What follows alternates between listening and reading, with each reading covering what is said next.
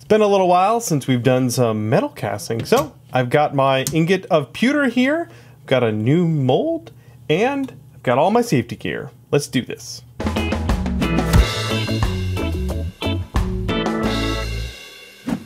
I'm replacing this part of my Blade Runner blaster, and I want to cast it out of pewter. And I've got a mold made out of Mold Max 60, which is a high temp silicone. And since the last time I've done some metal casting, I've learned quite a bit thanks to the comments in our previous videos. The first thing, I've got these plates of aluminum here so that when I close up my mold, I can clamp them together with that. This is opposed to the wood that I used before. The wood was fine, but it did get a little burned from the molten metal.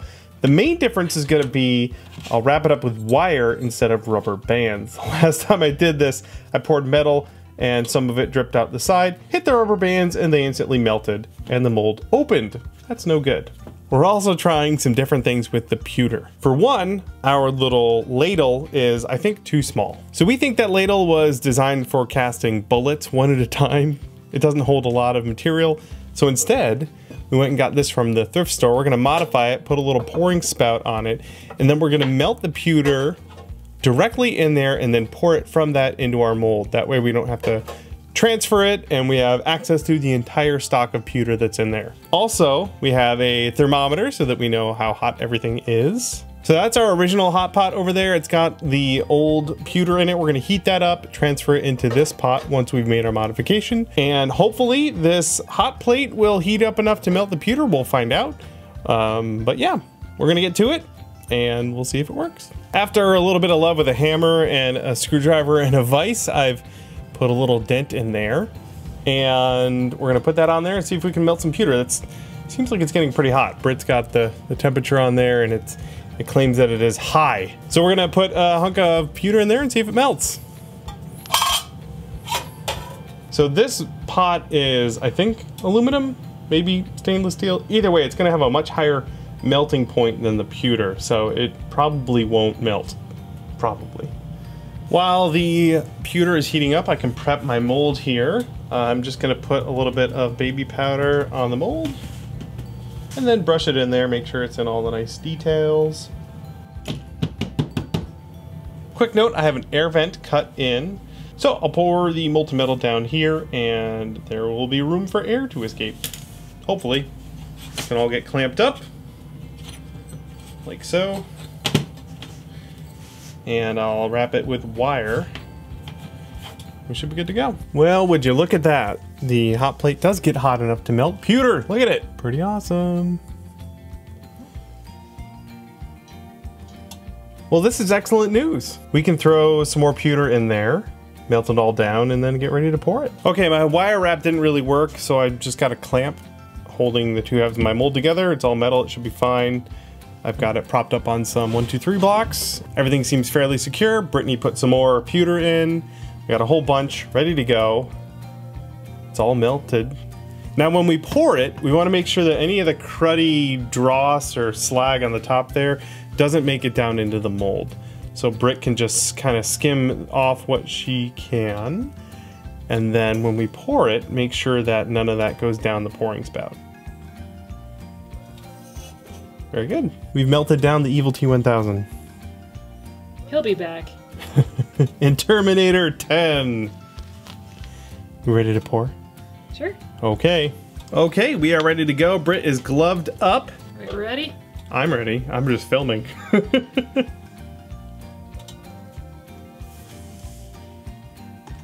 Oh geez. Oh no! It's everywhere. It's on the table. It's on the table. It's okay. The pour went really well though. I mean, it looks like it's in there. I don't know. I don't think enough went in there. It looks full. It's gonna be like 15 minutes before we can demold that, so we'll cut back shortly. It smells like burning. Let's see what sort of damage we did here. Oh, that's still... It's a little burny. A little bit burned. That can go right back in the pot. It's fine. It's art. Here we go. We'll just turn this into some artwork. We'll just do. Hey.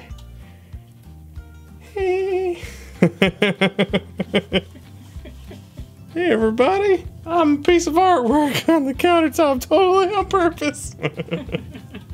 Okay, it's been about 10 minutes and the temperature has dropped. So we figure we could probably demold it. And since Britt has the gloves on, I'm gonna let her do it. What's your theory about how it turned out? Or my prediction? Yes. My prediction is that it didn't fill all the way. All right. What do you think? I'm optimistic. I bet it's perfect. Let's see what this... Ah, that's pretty great. Oh my gosh, it didn't fill all the way up the air thing. I think that plugged it, Yeah, but it looks like it was enough for the air to escape. that is really impressive. It looks like, see if I can, there is a bit of a seam. That looks pretty good. Well, that's pretty great for a first try. It's got all the knurling in there, which is really what I was concerned with. And I just need to polish this thing up and it should be good to go. Well, of course I have to drill some holes in it and everything, but yeah, level up. Our pewter casting game is definitely getting a lot better. Even though we burned the table. Even though the part of the table kind of caught on fire. It's cool. Hi, you guys. Just happy I could play along. Okay, we think we can do better, so we're trying again. Instead of clamping it and squishing the silicone a bit, because the first one ended up a tiny bit oblong, I've wrapped the mold closed with aluminum tape, which shouldn't melt and should hold it together nicely. All right, we are ready to try again. We think we can do better this time. Temperature is over 500. It's over 500. So Britt's ready to go. I'm nervous. Oh my goodness.